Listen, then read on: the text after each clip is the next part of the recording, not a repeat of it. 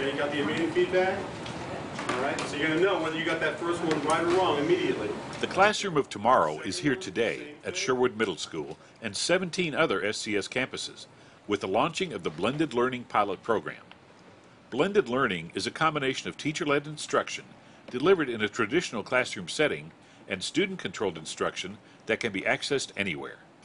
That universal access is provided by a tablet computer. Every administrator, every teacher, and every student gets a device. It's been very exciting from an IT perspective to roll these devices out and to teach the students how to be digital citizens, how to properly use the devices, how to become better users of these systems and be proactive in making sure that their systems are up to date. But it's really exciting to see how quick the students take to using these devices. They're very way ahead of us as far as technology goes. Although the pilot is still in its early stages, soon the devices will be loaded with a digital curriculum aligned to the district's required academic standards and achievement measures. It will be accessible 24 hours a day, 365 days a year. The pilot program will span 3 years and will involve more than 12,000 students and over 800 teachers and administrators. At Sherwood Middle, Principal Corey Kelly has a specific goal in mind for the program this year.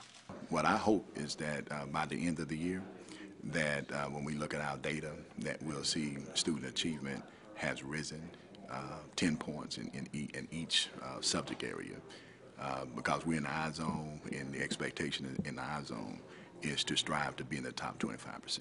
A goal that seems entirely possible, considering how eagerly teachers and students have taken to the technology. It's been better than using regular books because you get to do hands-on activities and you get to interact more with your lessons. It allows my students opportunities to access things that otherwise they wouldn't be able to. There's no reason that we can't visit Rome in my class. There's no reason that we can't see what's going on over in Africa right now, dealing with standards that are in my curriculum. So it poses challenges, but they're welcome challenges, and I just think it's an awesome opportunity for both teachers and students.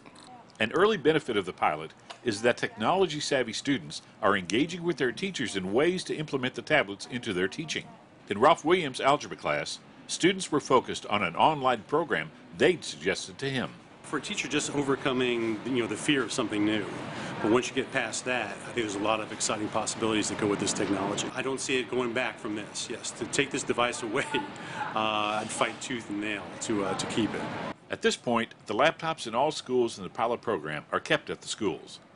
Ultimately, it will be up to each principal to decide when to allow the devices to go home with the students. But the district wants parents to know that student safety and security measures are already in place for when that happens.